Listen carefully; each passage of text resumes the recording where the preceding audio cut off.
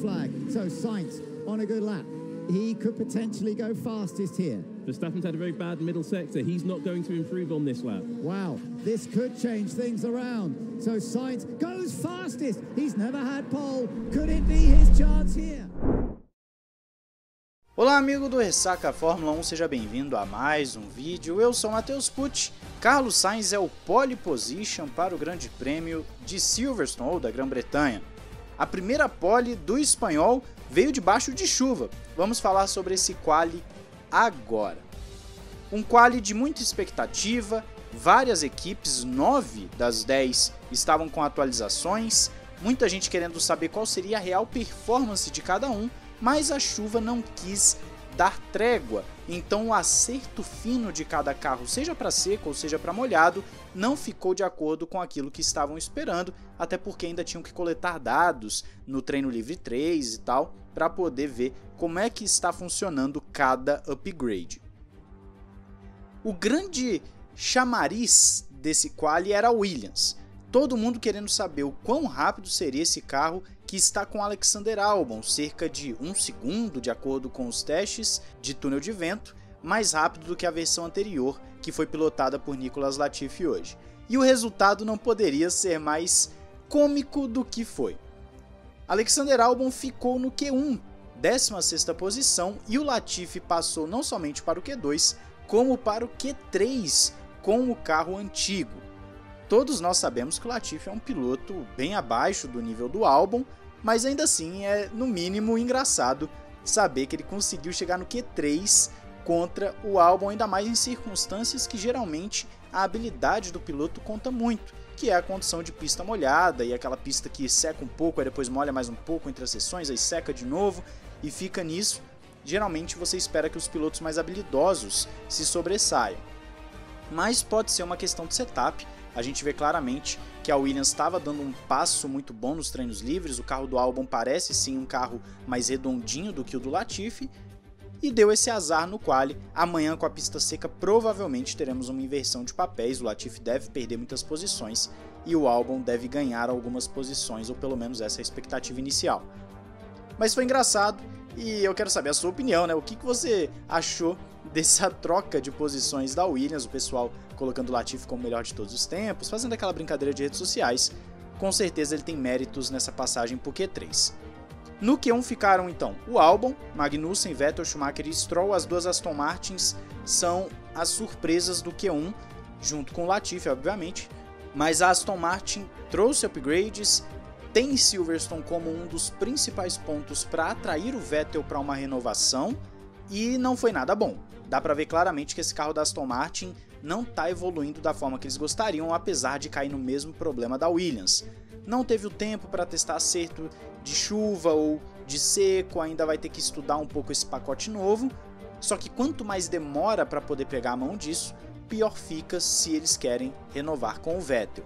Nenhum dos dois carros passar para o Q2 é um grande alerta na Aston Martin, porque o ritmo de corrida deles também não é grande coisa. Pode ser que amanhã no seco ganhem algumas posições, quem sabe até mesmo, dependendo da estratégia, chegue a brigar por uns pontos, mas ficar no Q1 é um golpe duro para a Aston Martin, que vai ter que agora fazer corrida de recuperação. O Stroll, por exemplo, ficou em último, bem atrás do Mick Schumacher, que foi o penúltimo.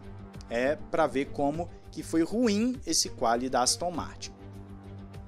No Q2 nós perdemos Gasly, Bottas, Tsunoda, Daniel Ricciardo e Ocon.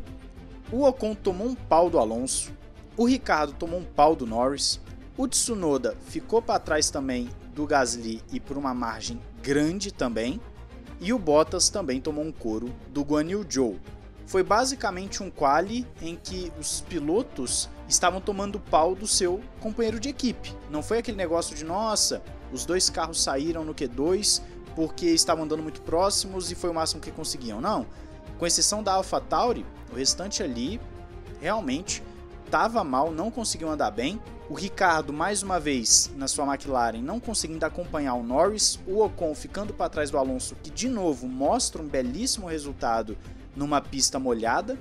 Mas ainda assim eu diria que não foi uma grande surpresa, à exceção do Latifi ter passado por Q3. De resto, nada muito fora do comum também naqueles pilotos. E aí no top 10 é onde a brincadeira fica legal.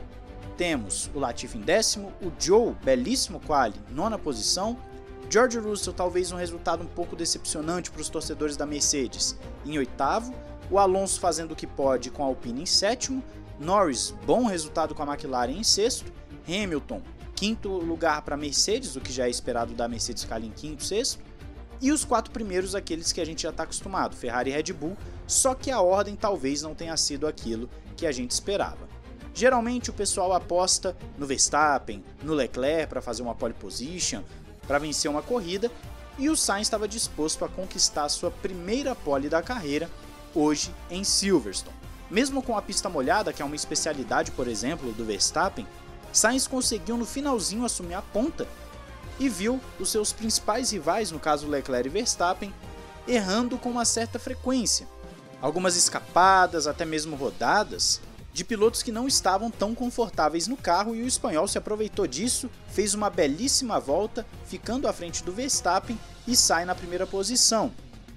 Para você ver como é esse negócio de achar que vai dar Verstappen ou Leclerc, enquanto nós estávamos fazendo o nosso bate-papo com os membros durante a sessão, todo mundo estava apostando em Verstappen, Leclerc, e somente uma pessoa apostou no Sainz, que foi a Ashley, e ela acabou, vamos assim dizer, levando tudo no bolão. Se deu bem.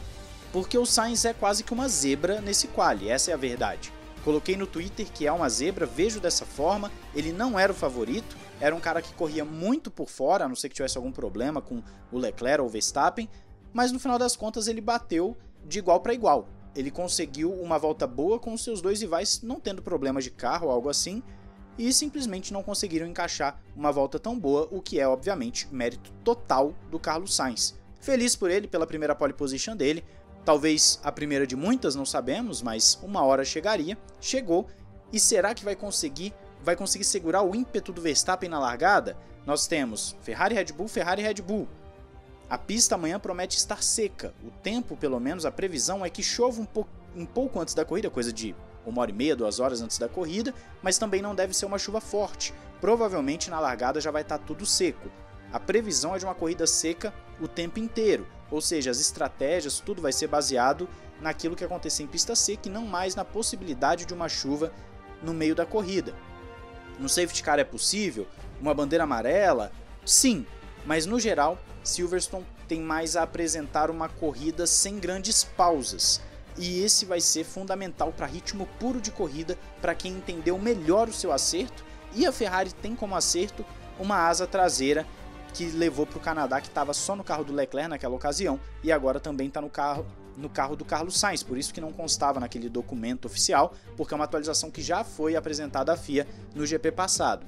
Vamos ver, promete ser uma corrida muito boa, eu estou animado para essa corrida. Se a Mercedes acha que tem ritmo para brigar pela vitória, como foi reafirmado hoje novamente pela própria Mercedes, antes do quali obviamente, vai ter que fazer um trabalho um pouco melhor, porque largando em 5º e em 8º, vamos ver o que eles vão aprontar nessa corrida, mas eu já adianto a minha opinião, que eles ainda estão ali cerca de 4 décimos, meio segundo para trás dos dois ponteiros.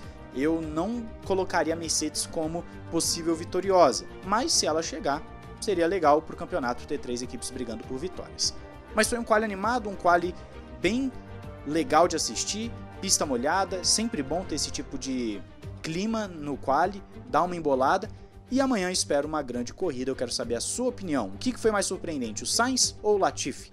Diz aí nos comentários, não esqueça de se inscrever, ativar o sininho para não perder nada e se torne um membro para a gente estar junto nas próximas sessões.